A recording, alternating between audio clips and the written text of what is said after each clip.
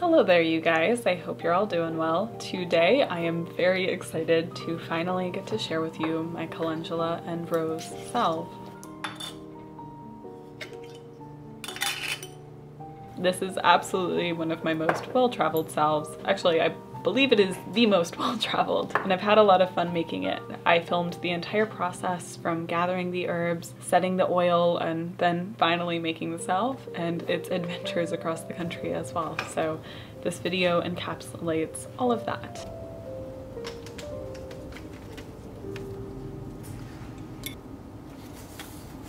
As I've been doing lately, the beginning is a vlog and the end will be a recap, which is sort of this. I will get into the recap more then. But I first wanted to sit down and kind of explain the beginning, the process I went through with drying the herbs for any of you who wanted to, and then we'll get into the vlog portion. So first and foremost, I gathered all of the herbs here, actually, at the beach. Calendula flowers grow like wild along the north side of the house, and there are quite a few rose bushes around here as well. So late in the summer, I went and gathered up as many as I possibly could. And here we have a massive collection of calendula and some rose petals, all of which I will dry when I get back home. Then simply I set them to dry in a loosely woven basket on the kitchen table. You can do this on a screen, or you could hang the flowers if you have them whole, but a loose basket is what I tend to do most, and it is very effective. Although sometimes you do get petals falling through, but that's okay, you can just pick them up later. Only a few more days till they're done drying. It appears the basket may be a little bit too loose. Oh well, they'll be easy to pick up. A lesson for next time. When it comes to making a salve, I find it's best to use dry herbs. Sometimes it is important to use fresh herbs because the property that you want from the herbs is only going to be accessible while it's fresh. So something like a poison ivy salve or a plantain salve works best when you use fresh herbs. But this works great when it's dried, and honestly it's better because it keeps them from spoiling for longer. So once the flowers were all dried, I gathered them up into a jar and covered them with olive oil.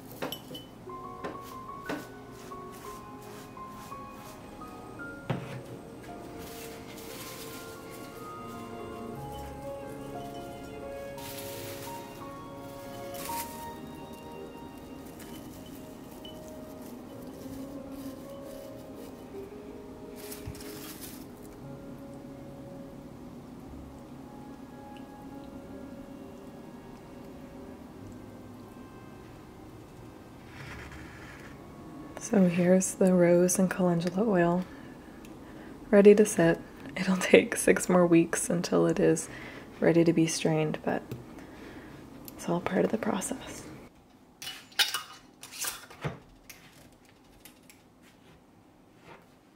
Then they went on a little trip with me.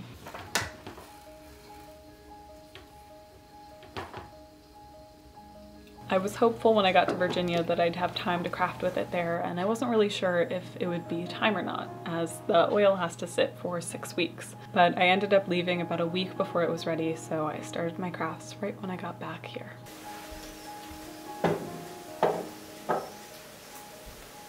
Good morning. Who's ready to finish making a salve today out of that calendula rose oil that's been brewing? Are you ready?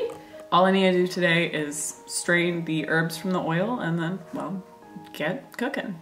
So let's get started, shall we?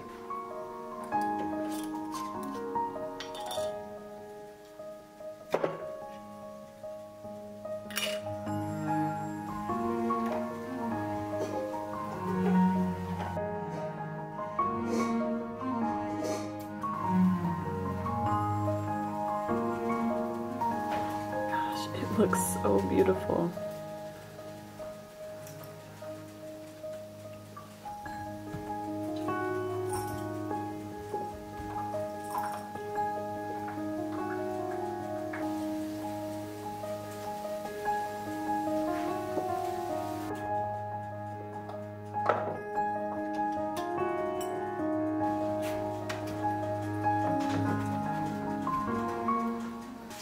It is beautiful. It is a perfect infusion. I'm really happy with it. Alrighty, so got the oil all separated and now I'm just going to make the salve, which is pretty straightforward. I've done it a million times here and, well, it's my favorite thing to do, so let's get started, shall we?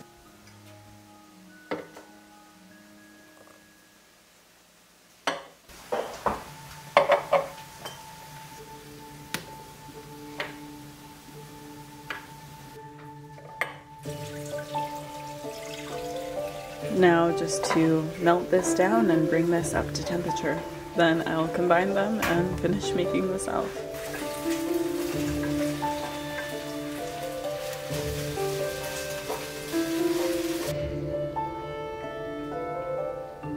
This is the point when it's most important to work intention into these spells.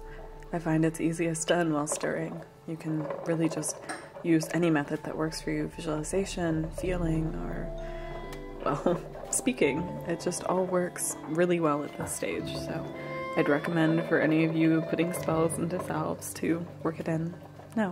We're getting there. Almost all the way melted down now.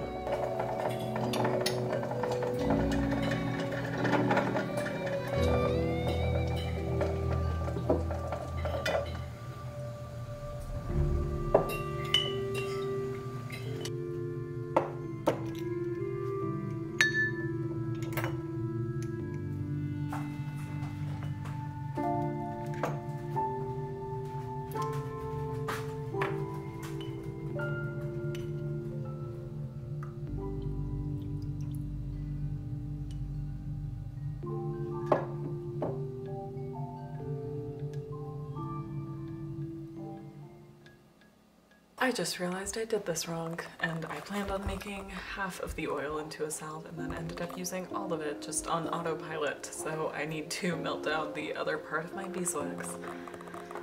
Well, let's get started. Back into the pot they go. And I will be doing both of them again, just because it's important. This one stays up to temperature, or the beeswax will just harden again, kind of like it has up here on this part. Also, I tend to really just do this double boiler situation because it's a lot quicker.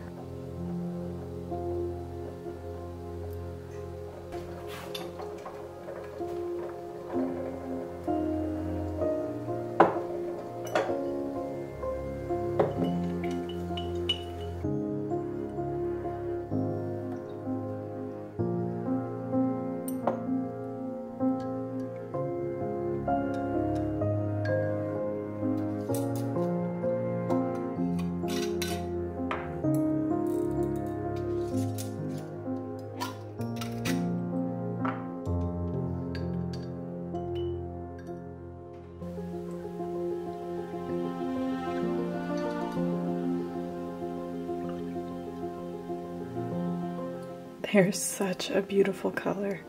I don't even know if the camera can do them justice, but wow. And they smell amazing. Very excited to see how it turns out.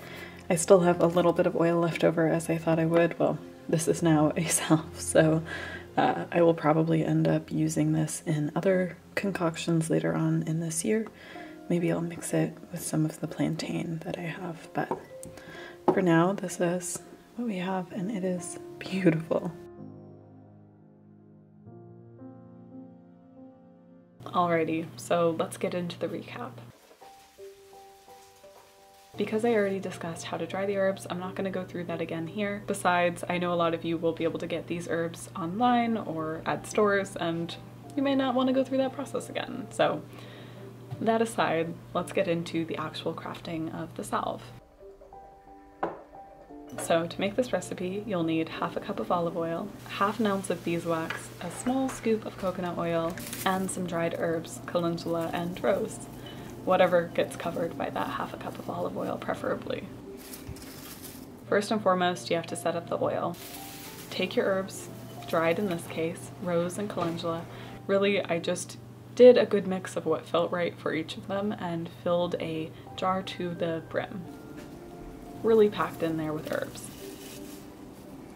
Then top it off with oil and allow it to set, shaking it every now and again, every time you remember, in a dark cabinet for 6 weeks.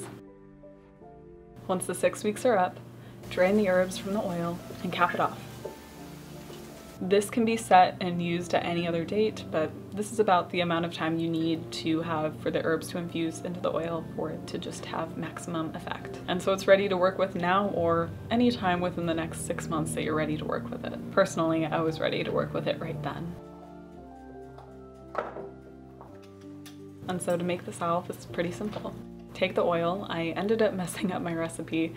This one I had intended to do half of what I normally do, so I will be giving you those directions, but the footage I got of it was kind of wrong because I just was on autopilot and kind of messed up my measurements. So to make this the proper way, separate half a cup of oil into a jar and a half an ounce of beeswax into another jar.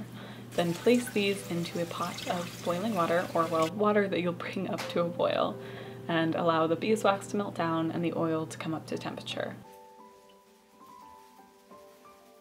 You can do this in the same jar if you'd like. Personally, I found that this just gets it to go so much quicker, so I do it this way. Plus the beeswax, I have always just had a beeswax jar because it's hard to clean off and it's just convenient to use it that way. But it can be done in one jar if you prefer to do it that way. It just takes a little bit longer. Once the beeswax is melted down and the oil is up to temperature, take them out of the water and off the heat. Combine them, stir them together, and then add in a scoop of coconut oil. This is a step you don't have to follow. Personally, I think it makes the salve feel a lot nicer and absorb into your skin better, but it's up to you.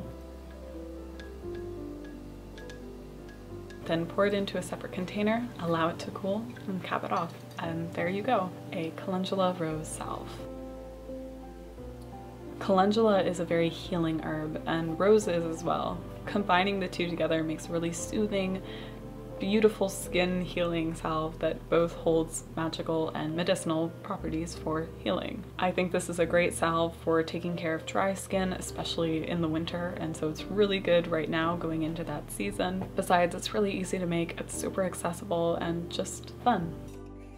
So I hope you enjoyed this video and following along making the salve, and I hope you make your own. Let me know if you do. Tag me in Instagram. I have all of that down below and I would love to see it. These are my favorite videos to make, as you probably know by now, so I've been holding off for a while, but I'm glad that I got back to doing it again. As always, if you haven't seen my other channel, I would recommend checking that out. That's where I kind of vlog the daily magic of my days. I go into far more herbal recipes and experiments over there, and I know it's not for everybody, but if you can and would like to, I would appreciate it if you checked out my Patreon. There I share my art, herbalism, profiles, and some other fun things, and it's really what keeps things rolling over here. So thank you so much for watching. I hope you're having a lovely day, and I look forward to seeing you soon.